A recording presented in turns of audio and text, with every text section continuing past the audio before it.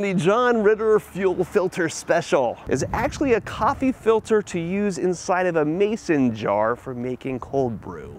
John realized that this was a perfect fit inside the gas tank of a lot of machines and makes a really good filter to sit there and filter what's coming out of your diesel can. This one you're going to notice is tapered down here at the bottom. There's also another one of these out here that's cylindrical that comes straight down without this taper. I bought that one first, walked up to a machine, stuck it down in to see if it was going to fit, and could not get it back out again.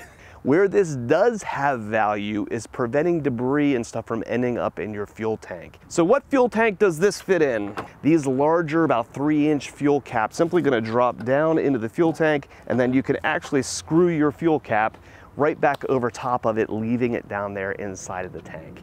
It needs to be this style right here without a large pressure relief system right in the middle of it.